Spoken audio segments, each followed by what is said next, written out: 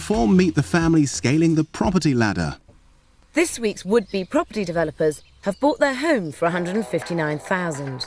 They'll spend 20 grand doing it up over the next 6 months to make a profit of £121,000. This is the series that shows you how to make money from your property. And this week, it's serious cash. Most people would see a bungalow and they'd think, lick of paint, tidy the garden, lay some decking. But Terry sees a bungalow as a money-making opportunity. Extend upwards, extend outwards, and make a profit of 6 figures plus. In 1986, Terry bought his first home. After some minor renovations over a couple of years, he sold it and made a £26,000 profit. In his next home, he converted the loft and built a garage. He sold it a few years later and again made £26,000 profit. In his last place, he extended the back, put a couple of bedrooms in the loft and sold it last year for a profit of £114,000. Terry and his wife Sarah originally bought this bungalow for £159,000 and they're planning to do it up over the next 6 months. How much do you hope to sell it for? What do we hope to sell this house for? Around about, I would say around about 300,000. And how much are you hoping to spend on it? 20,000. £100,000 profit. 10 of those and you'll be a millionaire. Terry paid the £159,000 for this bungalow in cash, with the capital he's made from his previous properties.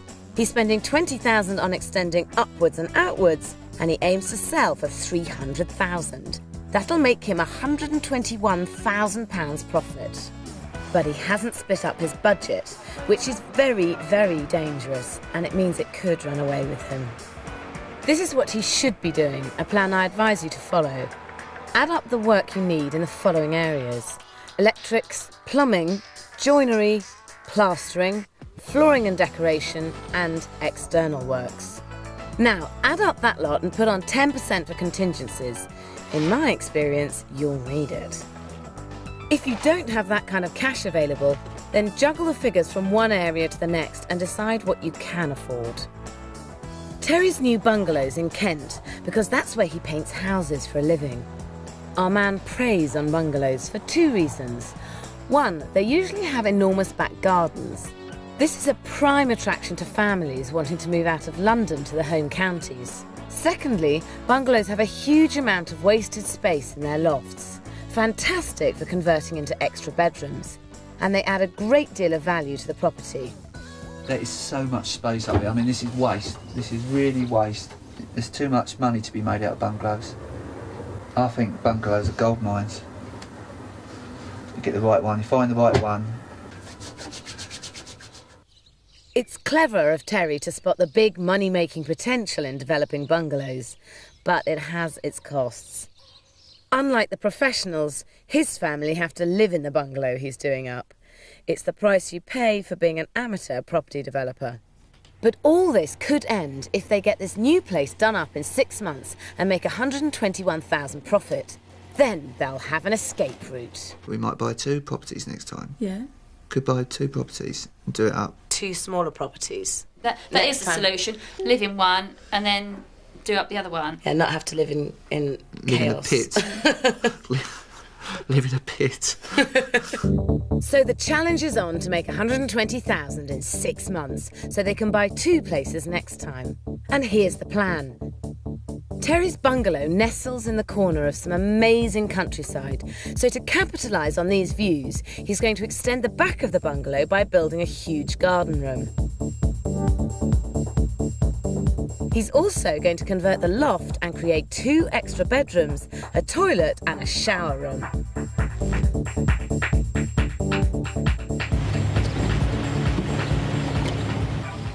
Day 1 in January. The ground's rock hard and they're clearing the garden for the foundations of the new extension. Time to pay a visit. I'm not convinced by this. I've always thought that names on houses in towns is a bit naff. Best left to cottages in the country.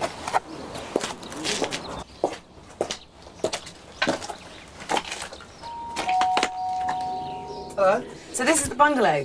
Yes. right. And where's work starting? I'm going to put a window there, brick up about 2 foot there and put this stained glass window in here. Do away with this door, because this is going to be the hallway.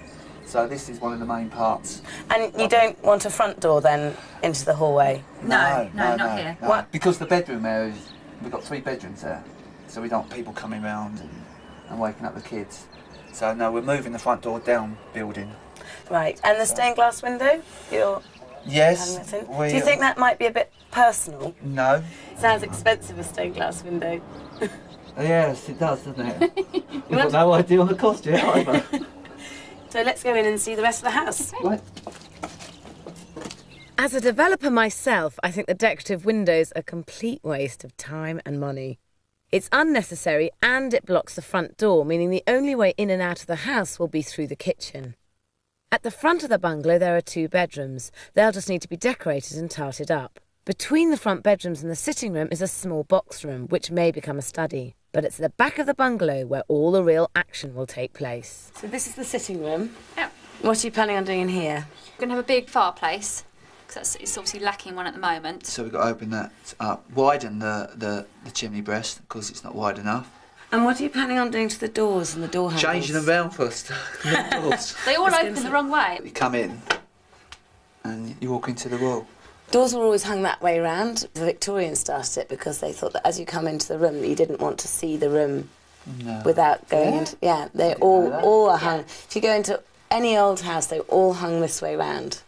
I spent half my life hanging the door, which I agree with you, it's absolutely ridiculous because you want to see the room as you open the door.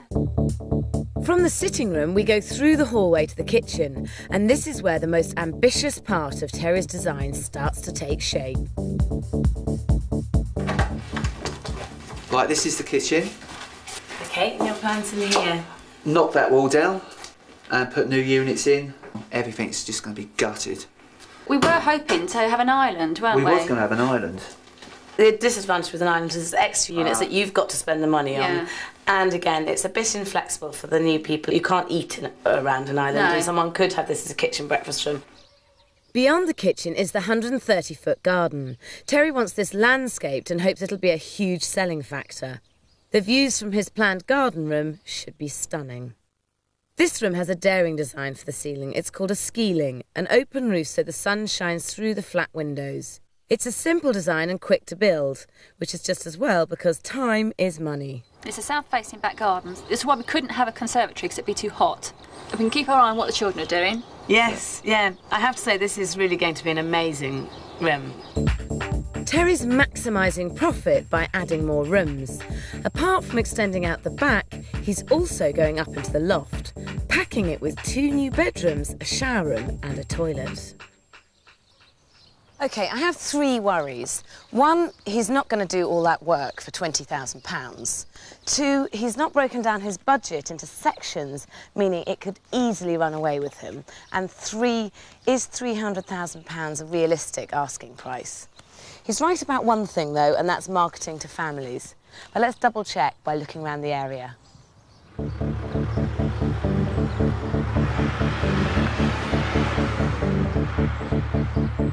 Terry Street's nice, if a little run down, and it looks a bit like a retirement estate.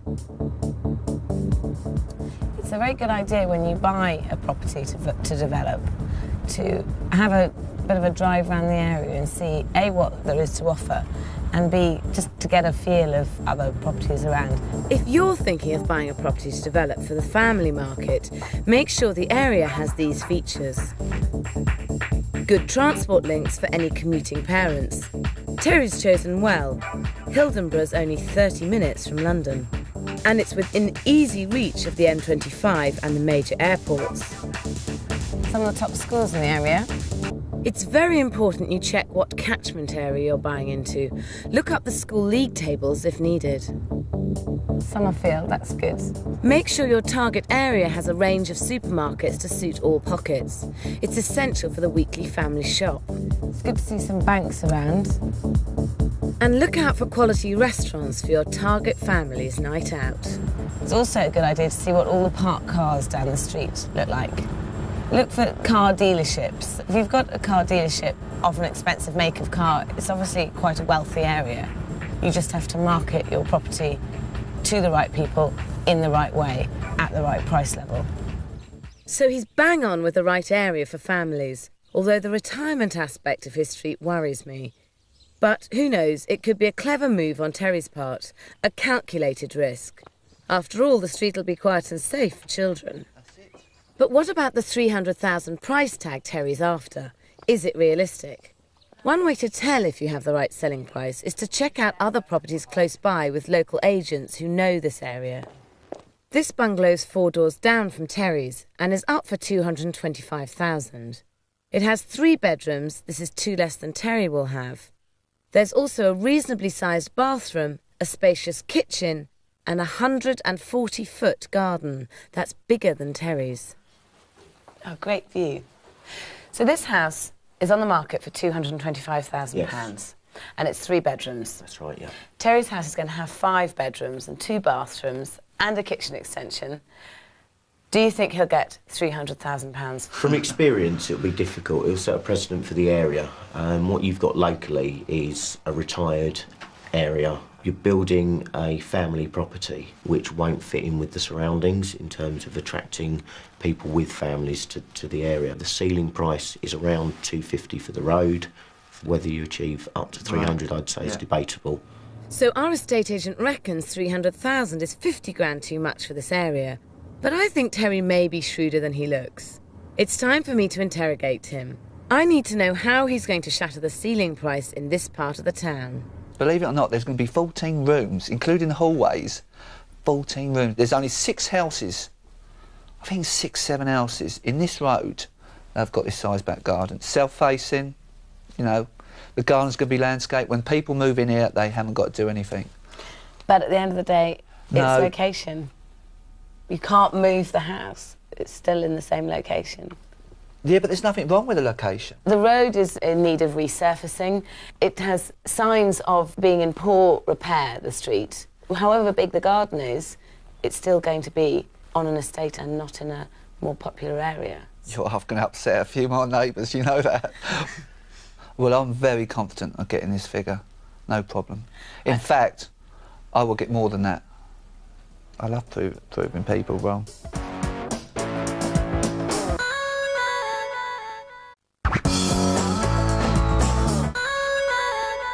Well, hey, here we go. Terry Rich is adding a new garden room extension and loft conversion to his bungalow. It's late January and he hopes these alterations will make him over £120,000 in profit when he sells the place in 6 months' time. He's the bungalow conversion king. An extension is one of the most effective ways to add value to your property, and these single-floor dwellings have a roof just waiting to be changed into bedrooms. Pucker. One of the few things that might dent Terry's supreme confidence is the neighbours. They've already put the boot in by objecting to his planning application. It's important to remember that your neighbours may have a say in the planning process. You don't always need planning permission to make changes to your property. For example, it's not required if your extension is less than 50 cubic metres or 10% of your existing building. However, check with your local council whether you need permission before you start your building work. To get planning permission, you need a scale drawing of your property and also plans of how it will look after the renovation. Architects charge around £55 an hour for this service, and you can find one through the Royal Institute of British Architects. The application and plans are then registered with the council for £95. The neighbours then have 21 days to object to the application, and if there are more than 2 objections, the decision goes to a committee. Neil Hewitt's the principal planning officer looking after Terry's project. How much power do the neighbours have? If they really don't want it, can they stop an application going through? No, not really. There is a right, obviously, for the neighbours to make their views known to the council when the planning application comes in. And at the end of the day, the council has to make a decision based on both parties' views. So would you have any advice to give to first-time property developers when they put a planning application in to make your life and their life easier and to make the application smooth sailing? Talk to your neighbours before you put the application in, because quite often what we find is the neighbours, when they get the notification letter from the council, they are concerned that it's the first they've heard about it, and sometimes actually smoothing the way by talking to your neighbours in the first instance can solve a lot of problems later on. Terry had to agree to reduce the size of these dormer windows to please the neighbours.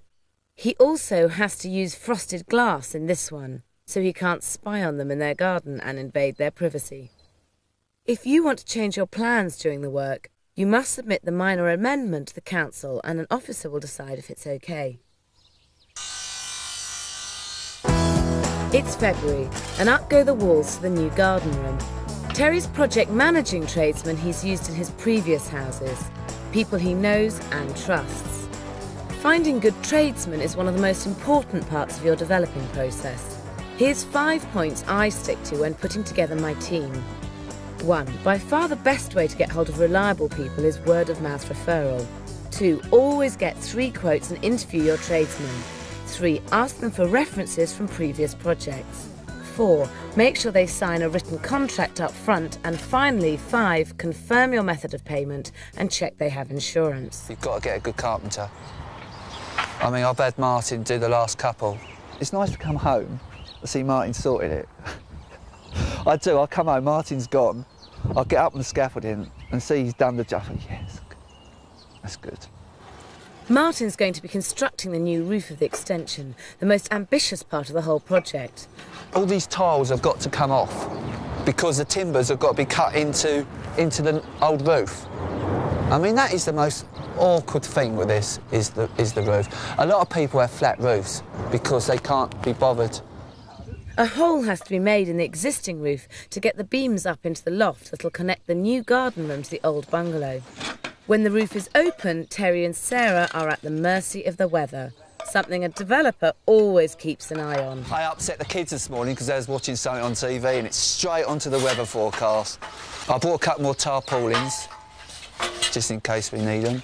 I don't want it to rain, especially since the tiles that are coming off are over our bedroom at the moment. So it's not going to rain. Oh dear, yet another rule of property developing. Expect the unexpected. The rain won't stop the project, but it will slow it down, making the wood harder to saw and the carpenters grouchy. It would be nice if it was sunny, but no, we work in the rain quite a lot. We can't not work in the rain, especially this year, as it hasn't really stopped raining since October. Until that roof goes on, we are at the mercy of the wind and rain, unfortunately. Do you know, I've been sure there's been somebody up in the loft, but it's obviously just all the things creaking about. I can't see past this bit at the moment. I can't see it ever looking nice again. I'm sure it will, but I can't see it at the moment. It's just a mess. Your only defence against the unexpected is meticulous planning, which is why I'm glad they're starting the garden early. All too often, people forget about the garden. Incredible, as statistics show a good one can add 10% to the value of your property. And when you come to sell, a well-tended garden often ranks higher than central heating or the size of the rooms. So Terry's called in a professional garden designer. She's charging £500 for a full set of drawings and planting lists, which is about average for a garden of this size. A few tips for you. Steer clear of themed gardens unless you're aiming for a niche market. They won't add value and you want to stay as neutral as possible for viewings. To save money, try designing your own garden. Short courses are available at most colleges to help you learn the basics. If your budget is tiny, try these for a quick fix. Cover old turf with new, hide old concrete with cheap shingle. Use potted plants to liven up the place. Once you've sold the house, you can take them with you. And don't forget foliage. It's just as attractive as flowers. So they're being sensible about the garden, but they're not being sensible about the decorative window. It's such a waste of cash, shows no unifying style, and it'll block up the front door, so you'll have to enter the house through the kitchen. Not a good idea when you invite your boss back for a meeting and the kids are eating dinner. Yeah, I like it. I think it's lovely. Goes with the rest of them. It does. Like the colour. That Looks worked nice. excellent. Do you not think that maybe this is getting very personal to the house? Making such a statement possibly could be a problem when you come to sell it. Somebody is going to definitely have an opinion on this. They're going to have a very strong opinion one way or the other, which is always a very risky thing to do when you're doing a house to sell. No. It's going to be too big to have just totally clear. It's got to have a design. How much does this cost? Is this expensive? Tops 500. It is quite a lot of money to spend, though, You don't isn't like it, do you? Well, if I was honest. No. So you're sure you're not going to have any problems with planning permission or the neighbours with this? Probably. Because they're such prats. Oh, yeah. With the garden and window ordered, Terry's now trying to finish the roof of the new garden room. Terry is 3 weeks into the project and he is already facing some problems. This is very common with property developing, but the real skill is working out how to overcome them. I think Terry's having problems because he's rushing. He seems that kind of person and I bet it'll cost him. Great progress. Walls are up, roof structure's going on. Hi. Hi. I hear you've got problems with the roof. You. So the roof's going up and the profits are coming down. It's definitely coming down. You want to come up and have a look? OK, I'll just go get changed. Okay. Loft conversions and extensions add value to your property, but you have to plan carefully. It should be so simple. But Terry came home yesterday to find the garden room walls higher than those of the house because he hadn't read the plans properly. So you were a bit surprised when the planning... Surprised, I was shocked. So you didn't read your plans properly, did you? But no, I'll definitely read the plans next time. You've always got to ask. If you don't understand, don't feel worried about sounding stupid, just ask. Yeah. So how much extra does it cost you to build the extra couple of feet on top? Probably cost me an extra day with the bricklayers, a couple of feet more maybe with the timber, but otherwise, you know, I would say probably about another £500 it's cost me. So you're £500 over already, and you're only 3 weeks in. I know. That's very bad. As the garden room takes shape, Terry turns his attention to the loft conversion, but he can't start until he gets the OK from this man, the building inspector. Property developers fear him, yet he can be your closest friend. You'll need his certificate when you've finished, confirming the work's up to standard, or you won't be able to sell your property. The inspector's here because Terry's assumed his existing walls can take the weight of his massive loft conversion. You should never assume anything. In my experience, the building inspector will always want proof, so Terry now has to dig down into his foundations to see if they are strong enough to take the strain. How big do you want me to have this hole to... Whatever, just so I can see what's down there. Yeah? But we need to see what is there, because obviously we can't just assume things, otherwise at the end of the day, if your kind of floor starts collapsing down and your walls move, you won't be very happy. I will do that this afternoon. Fine. I'm going to do that this afternoon because otherwise I won't be able to sleep tonight. OK then. Okay. Cheers then, thanks a lot. Cheers then, bye-bye. Bye. Bye-bye.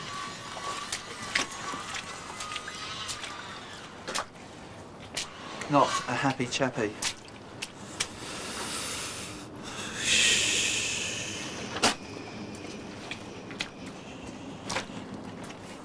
That went well then, didn't it? I only ordered the timber.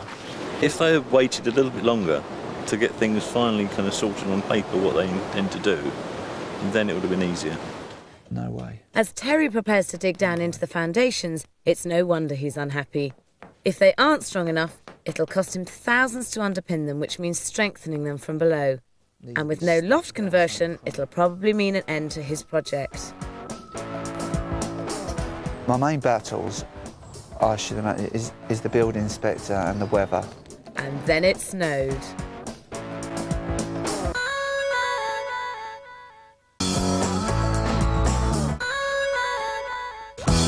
It's March and everyone's happy in the Rich household.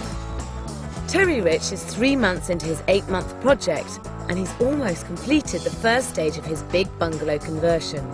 A huge garden room that's sitting on the back of his £159,000 property. Terry's hoping that this room, along with a 2-bedroom loft conversion, will enable him to sell the place for £121,000 profit. It's time to move on now he's ironed out his problems with the building inspector. Well, the building inspector's been back and everything is OK. The council structural engineer come up with exactly the same as our structural engineer, basically. It was worrying at the time, you know, knowing that it could all go pear-shaped. I think he's just trying to scare me, basically. So Terry's OK with a building inspector, but he's lost a week waiting for approval. This is the point where some developers get really stuck. Your house significantly drops in value when it's in a shambles like this. And if you run out of cash because of bad budgeting, you are in real trouble. Terry bought his house for £159,000 and it's currently worth around 100. Time to catch up with the man himself. Is everything going according to plan? You're on schedule? And Ish. And are you on budget? Ish. So obviously you've done it. You're ahead of schedule and you're under on budget. No, I wouldn't say we're ahead. No. I don't really know. No, I think things are going okay at the moment. So according to plan-ish. Yeah. In fact, Terry's very close to going over his budget of £20,000 at this point. He's spent £12,000 on materials such as bricks and windows, £2,000 on diggers and skips, £4,000 on tradesmen, as well as £1,000 on plumbing. He's not in trouble yet, as he has some savings, but it's not looking good. Also, he hasn't given the garden designer the go-ahead. Dangerous, as a garden takes weeks to mature. We've had so much rain. Wow, yeah. We're just waiting for it to dry out a bit. And then you'll start with the garden. Then we'll start with the garden. Great. Yeah. I want to see up here. Right. I'll follow you then. So you've got a bedroom at this end, Yeah. a bedroom at that end, a shower room, and then Yes. a lid here. Then we decided at the last moment, it doesn't show on the plans, we decided when we got here, there was all this space. So what we're going to do is have an ensuite study. Is there any reason why that couldn't be a shower room? Because Why? an ensuite bathroom for the master bedroom would be... No, I don't agree with ensuite. No, each people are different. Yeah, I think... If Sarah said that she wanted this as a... But don't forget, this is not about what you and Sarah want. This is about what sells best on the market and how you get the most money for it. And a master bedroom with an ensuite bathroom is a great selling point. No, that's 80s. I think you'll spend more time with a computer than in a shower. Change the subject? He's wrong, of course. Ensuite bathrooms constantly appear in the top 10 chart of what buyers look for, alongside decoration and off-street parking. April's here and Terry's in full swing trying to meet his August deadline. The plasterers are laying the floor in the garden room. The doors are being put on and the new decorative windows going in. It must have cost a lot of money, which would have been better spent elsewhere. You don't like it, do you? I didn't say I didn't like it. It is quite unusual though, isn't it? Quite a statement. Yeah. How much did this cost? We don't know yet. No idea. We'll wait till they put it in, then we'll ask. No. It's considerably more expensive than a plain Yeah. sheet of glass, Yeah, isn't it? It Yeah. is. If you don't keep a very good rein on your finances, it can run away with you very, very easily. This is it. I can't believe that Terry doesn't know some of his costs at this point in his renovation. He's heading for big trouble. Oh, I love it.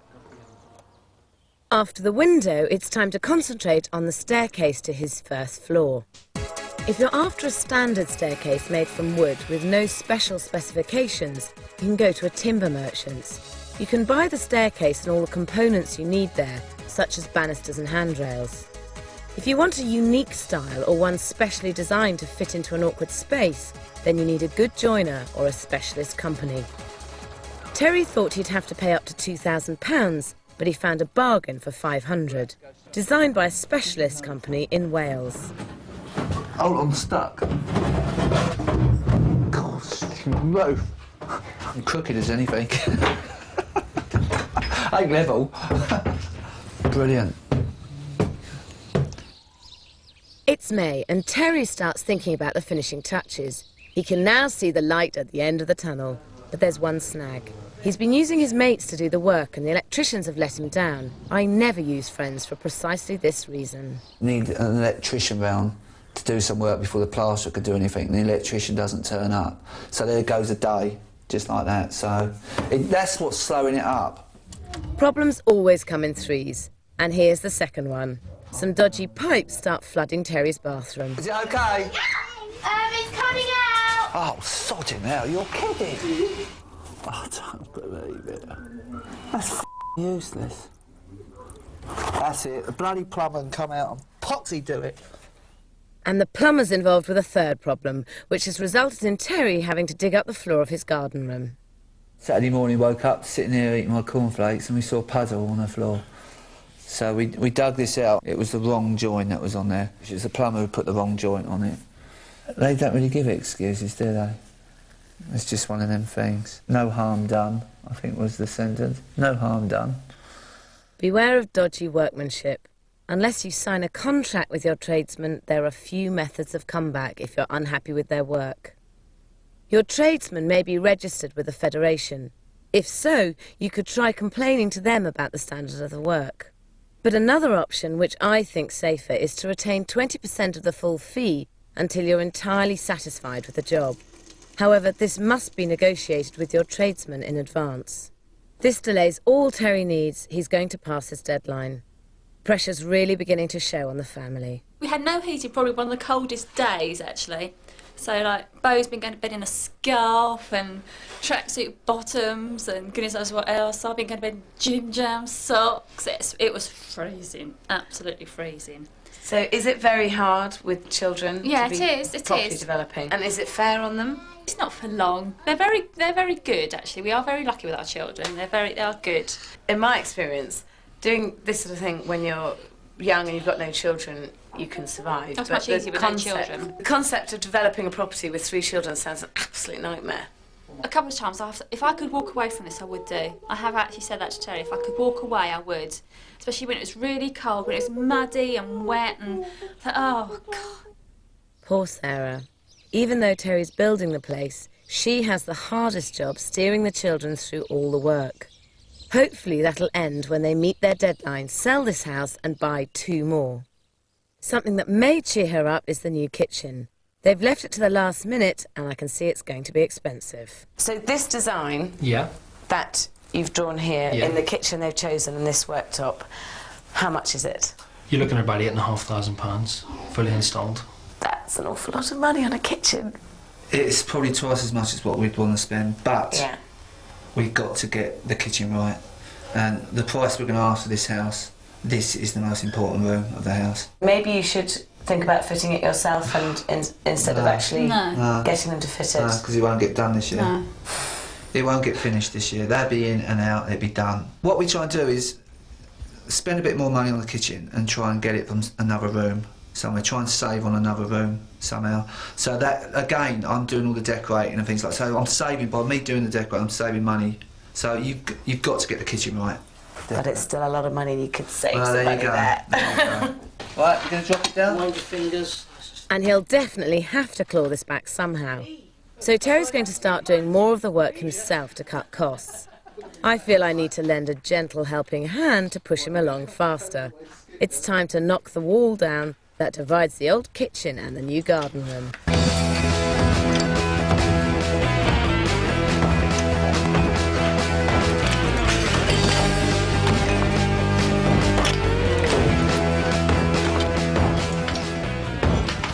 That's great.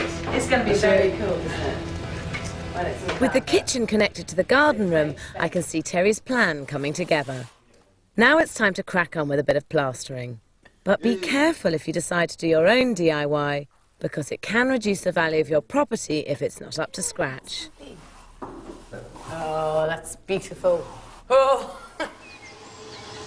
As June rolls on, Terry faces one of those unforeseen problems that could hit any of you when property developing. It involves his skip. Innocent looking enough, they come in various sizes. It'll cost you between £75 and £150. You'll also need a permit from the council if it's going to go on the road, but your skip company should supply this. Oh, and you must have lights on it if it's on the road at night, and this is Terry's problem. A neighbour's complained that his has no lights after almost driving into it, and the council threatened Terry with a £100 fine. Another tip, be considerate to your neighbours when you're developing. they're unlikely to appreciate your skips. We'll have to get that off the road, I think. No, I'm not going to get it off the road. I'm going to wind the bloody neighbours up even more. Some neighbours are okay, but you get some that just jealous, just don't like you improving your house. It's been there for about 3 months now, so they're obviously getting fed up with it round here. I'm looking for a curtain to twitch. Whatever curtain twitches, we know who complained. And the skip's now going to be stretched to breaking point as the old kitchen's dumped and his brand new £8,500 models put in. It would be nice to be able to cook something again. And here comes the cavalry to sort out the electrics that have been left dangling by one of Terry's mates.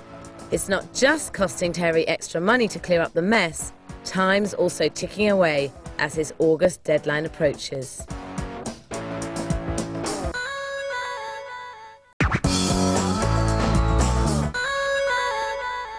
It's August, and Terry Rich has spent the last 6 months extending his bungalow upwards and outwards to sell on for a huge profit.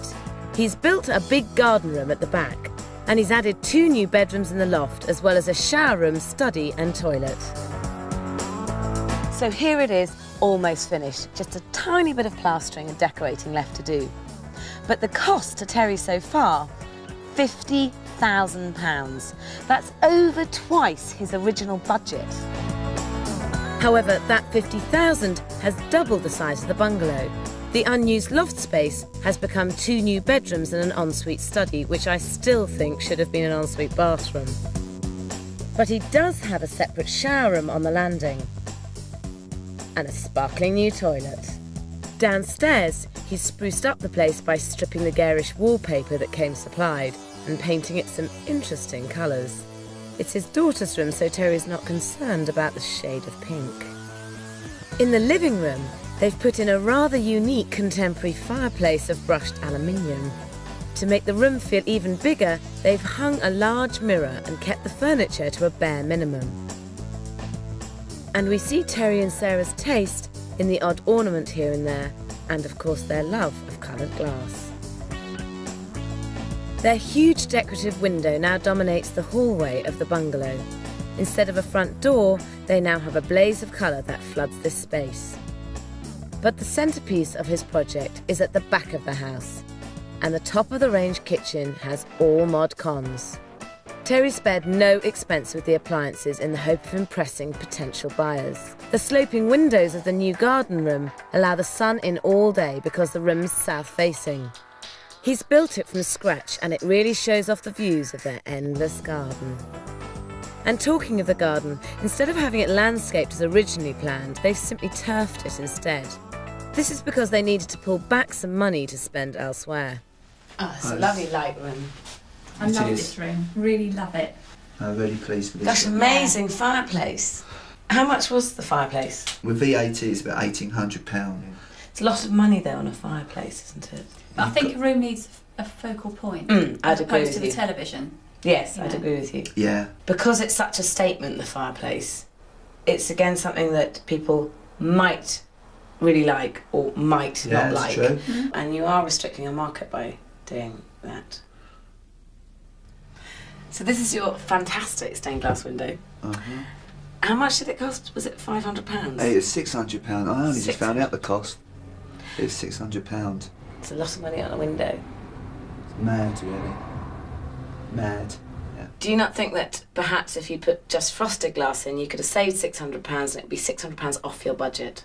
Makes it a really light, airy space. And the fact it's got a bit of colour on as well, it all comes down onto the carpet. It's lovely.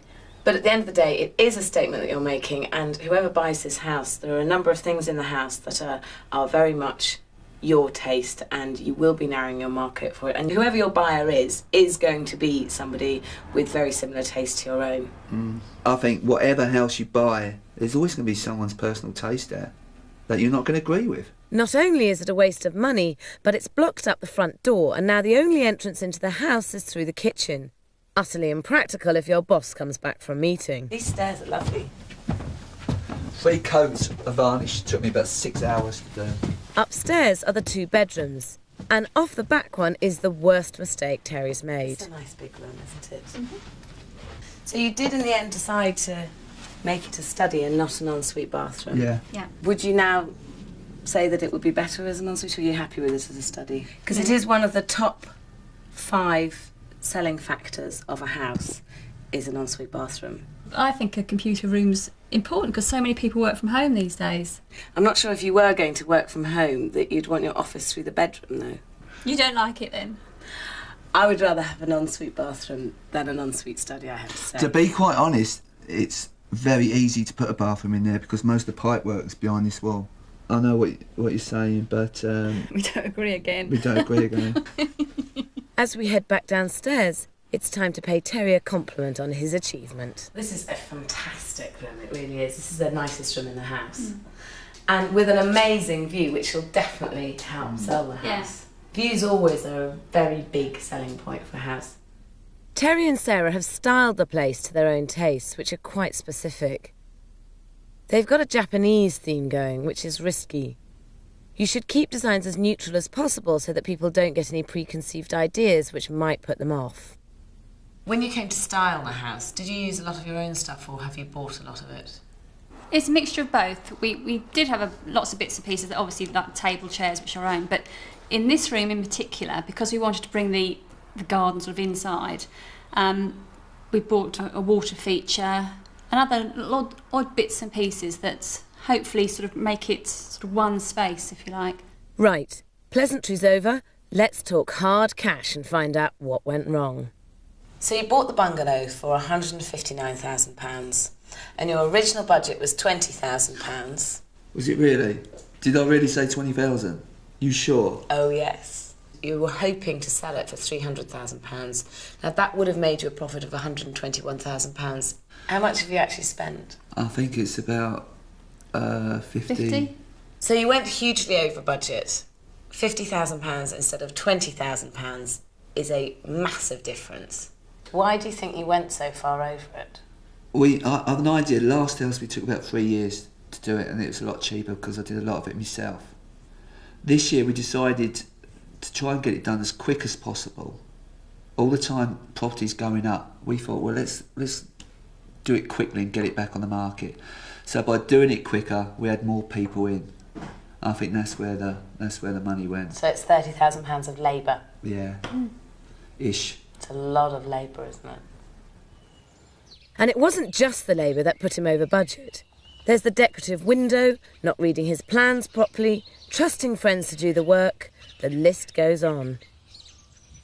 But Terry's very lucky because his massive overspend's been financed by the profits from his previous houses. Now it's time to find out just how much this one's worth.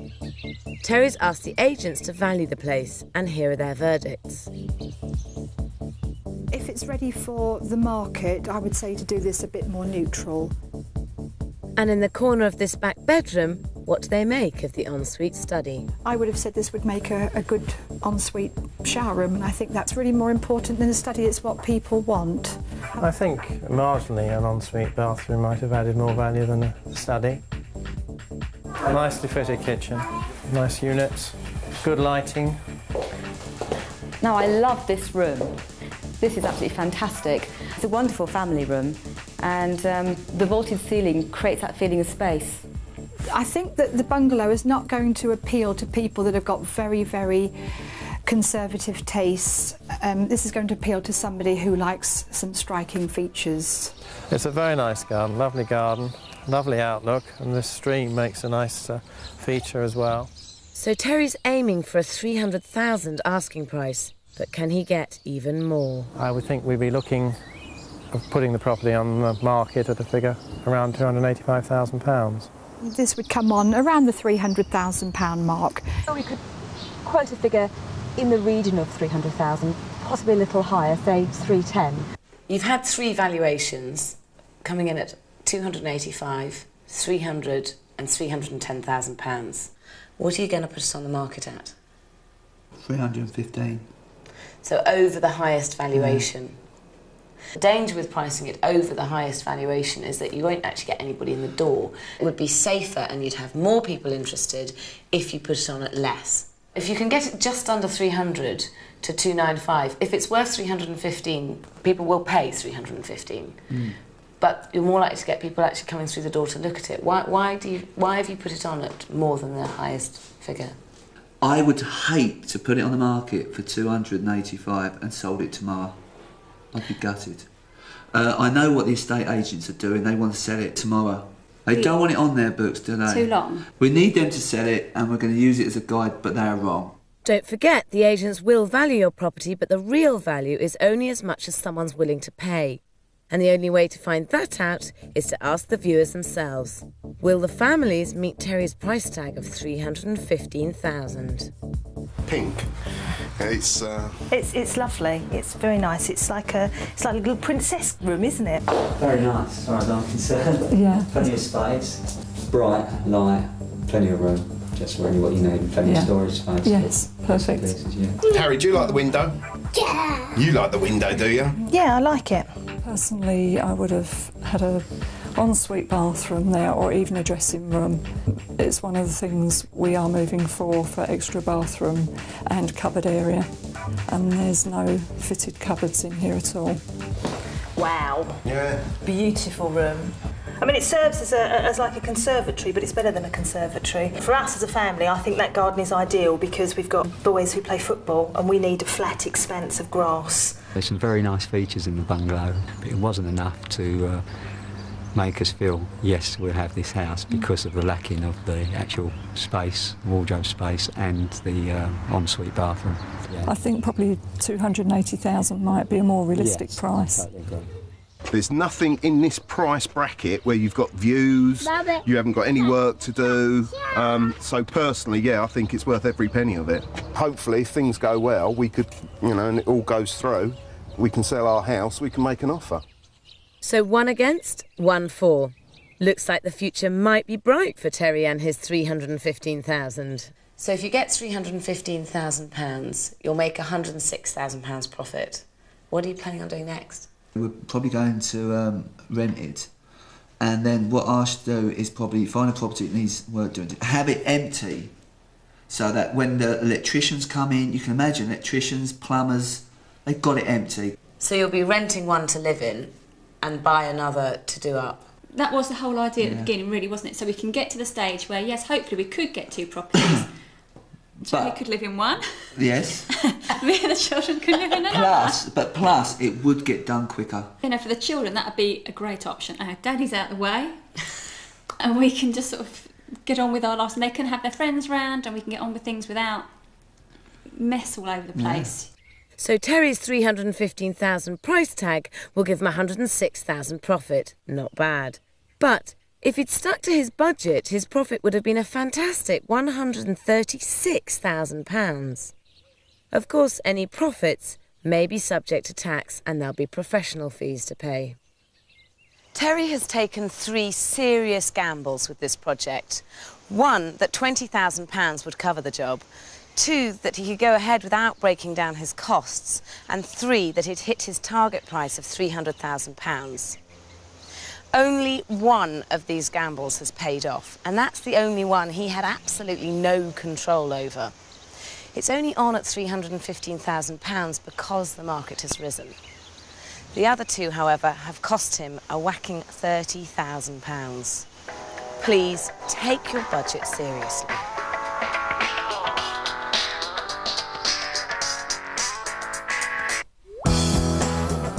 Terry and Sarah have received a number of offers of over £300,000, which means they should make a profit of about £85,000. There's more on the property ladder at channel4.com/4homes.